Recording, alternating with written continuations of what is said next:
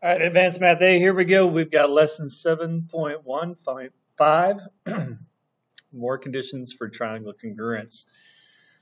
All right, so the first thing we're going to look at is side, side, side congruence. And this one just says that if three sides of one triangle are congruent to three sides from another triangle, then the triangles are going to be congruent to each other. So let's say that I start here with a side length that's 4 centimeters. So there I've got 4 centimeters. And then I do another side with 4 centimeters.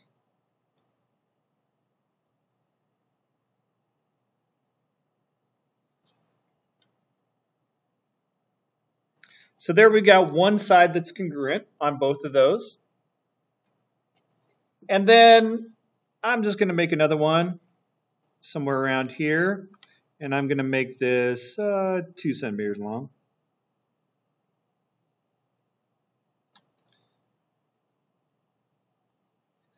And I'm going to do it the other way on this other one.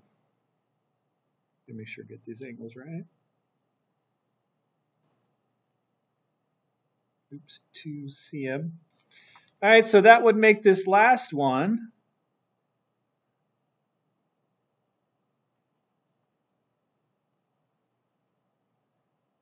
3.8 cm. And then this one would be, did I do it correctly? Yes, it came out correct, 3.8. Pretty close at least.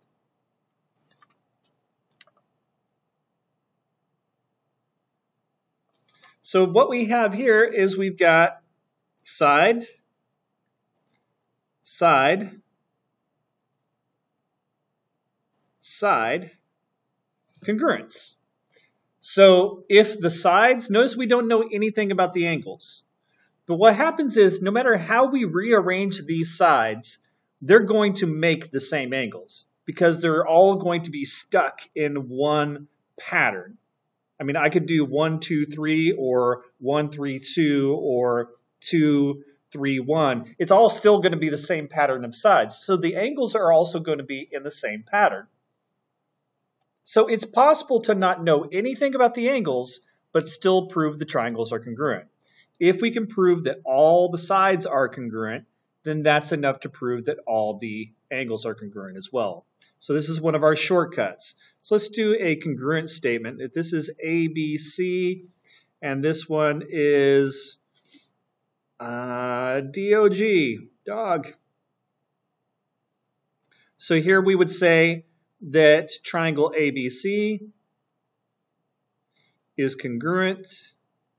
So A is between 1 and 2 tick marks, and then over here, G is between 1 to 2 tick marks. Okay, and then over here, B was between 2 and 3, and O's between 2 and 3. Oh, I didn't mean to make that God, but whatever. I meant dog. The last one, C is between 1 and 3, so D is between 1 and 3. So this would be by side, side, side congruence. All right, next one. Can we prove two triangles congruent with only two sides? So is there a such thing as side-side congruence? And that answer to that one is going to be no. Because let's say that I started off the same way. And I've got 4 right here. And I put 2 on this side. Yeah, I think that was 2.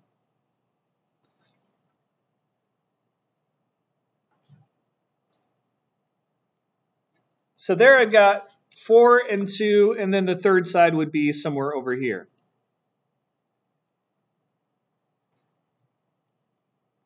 Now the problem with this one is there's nothing locking that third side in place. I could move this side either direction, and that would still be okay because it would still be a side and a side. So I could do another one over here with 4 as a length here, and I'll make my 2 length go this direction now. So here's my 4 centimeters. This is 2 centimeters. Well, this other side over here is way bigger. So there's no way those two triangles can be congruent. Now, they do have two sides that are congruent. This side's congruent to this side, and this side's congruent to this side. But since there's nothing locking this angle in place, see over here on this last one, the third side locked this angle in place. But over here, we have nothing locking those angles in place. So that just lets this one swing wherever we want it to. This 2 centimeter side can go anywhere, really. And so side-side does not prove congruence.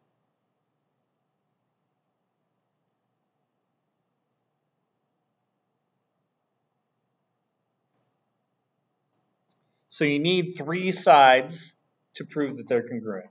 Just 2 is not enough. All right, the question comes up, does side-side angle work? All right, so side-side angle, does that work? And the answer is going to be no, and here's why.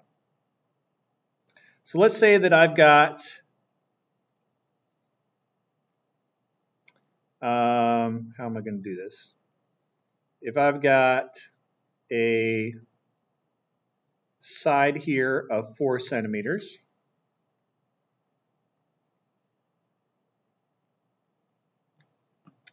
and let's say that I've got a side here of 2 centimeters.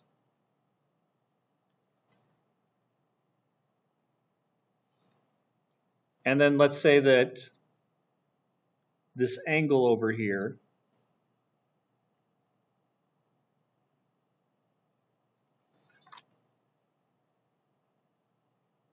that's locked in place right there. Okay, so looking at this, you might be looking at it and saying, well, yeah, I think it could actually work. But there are other ways that we could actually make this work. And it has to do with this angle.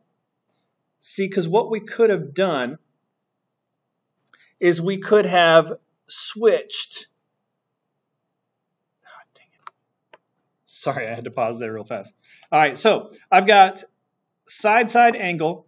So the reason why this doesn't work is that it's actually possible to have this angle, this side, and still not have it work. And here's how we could do it. Nothing is stopping this 2 centimeter side from being where it's at right now. This angle isn't locked in place, right? Because this is the angle that's locked in place. So there's another place I could have put this 2 centimeter side. I could have also put it over here. This is also 2 centimeters right here. So here I've got this side, this 4 centimeters, and this 2 centimeter side. Sorry, this angle, this 4 centimeter side, and this 2 centimeter side. And then I've got the same one in orange, the same side of 4 centimeters here, and the same side of 2 centimeters here. So what we see here is this 2 centimeter side could have actually been in 2 different places. It could have been here, or it could have been there. So that means that it's not locked in place. And for them to be congruent, we need to do something to lock it in place. And you might have noticed that this is also, if you spell it backwards, you get a donkey. So I always say that donkeys don't make congruent triangles. So the reason why they don't make it congruent triangles is because this 2 centimeter side over here could have been in 2 different places. So in order for it to work, there has to be only one place that that 2 centimeter side can show up in. In this case, there's 2 separate places that the 2 centimeter side could have shown up in. So it does not prove congruent triangles just having side, side, and angle, or angle, side, side. Donkeys do not make triangles that are congruent. All right, next page. Side angle side congruence. This one says if two sides and the included angle of one triangle are congruent to two sides and the included angle of another triangle, then the triangles are congruent. So let's say that I've got a side over here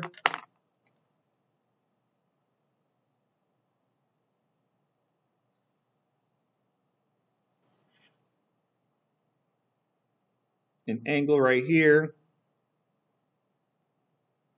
and a side there.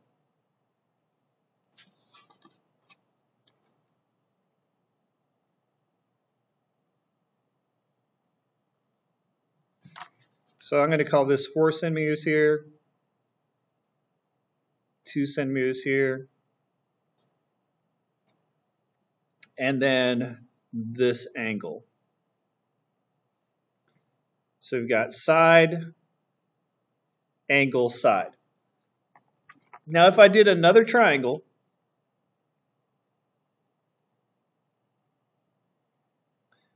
with this 4 centimeter side, and I replicated this angle right there, see that angle is locking this side in place because it can only be in one spot. So it's going to lock this one in place.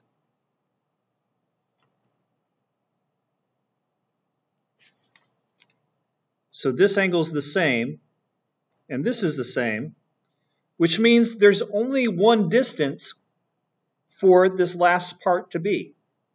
This is locked in place by this angle, and this is locked in place. So those two are locked in place. Their endpoints are locked in place. So there's only going to be one spot that I can put this last side, because these other two sides are locked in place by this angle. So those two triangles have to be congruent. That angle between these two sides is locking those sides in place so that this third side has to be exactly the same. So we can say on this one, let's call this X, Y, and Z, and this one M, N, and P. So since we have a side, an angle, and a side, with that angle locking these two sides in place, and the angle's included because it's right in between, on the other triangle, the same side, the same angle, and the same side over here is going to lock this last side in place so that they have to be the same as well. So we can say now that triangle XYZ is congruent to triangle MNP by side angle side congruence.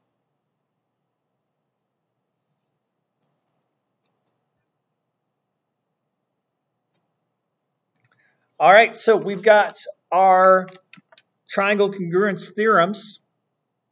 So far, we've gotten, let's see, we've got angle side angle. We've got angle angle side. Today we added side side side. And then we just added side angle side. So we've got 4 congruence theorems that work. Okay, here's the ones that we found out don't work.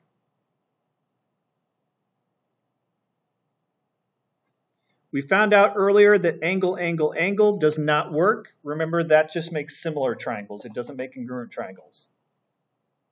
We found out today that side, side doesn't work. Just having 2 sides, that's not enough. You have to have 3 of them. We also find that side, side, angle doesn't work, or if you write it backwards, you get a donkey. So donkeys don't work as well. But there's one more thing that does work, and it's a little bit weird because it's like angle side side.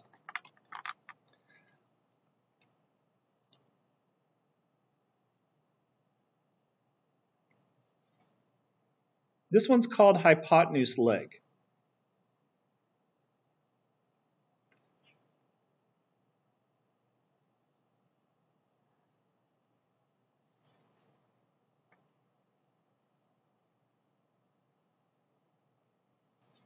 All right, so I'm going to draw two right triangles. Hypotenuse leg only works in right triangles.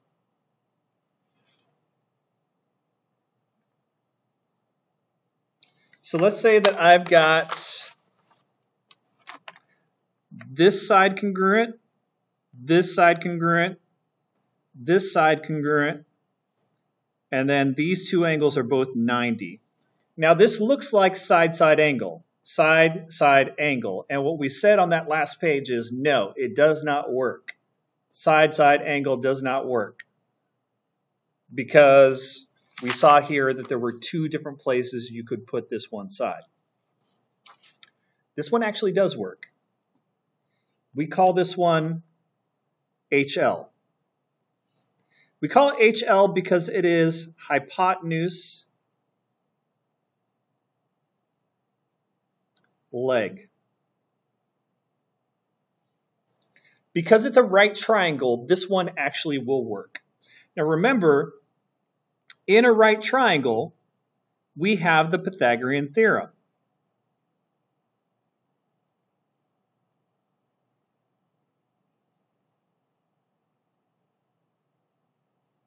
Which says that a squared plus b squared is equal to c squared. So what we can say here is because of the Pythagorean theorem, this squared plus this squared will equal this squared. Well, if I already know these two are the same, so let's say that this one were, 10, and this would be 8. This side has to be 6. And if this side is 10 and this side is 8, by the Pythagorean theorem, this has to be 6. So what we find out here is using the Pythagorean theorem, in a right triangle, the third sides end up having to be congruent.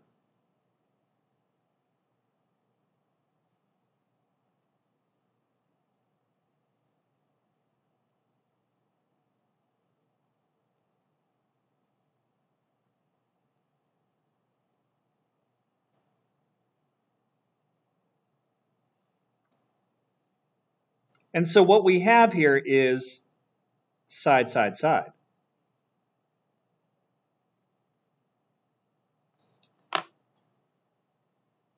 So what does HL say?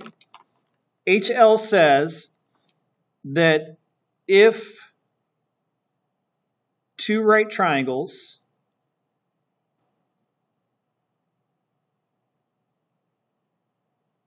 have congruent hypotenuse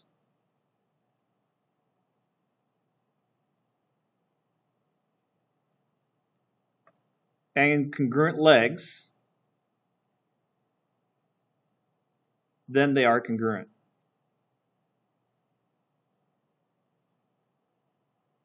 So this is the one time where angle side-side works, and it only works in right triangles.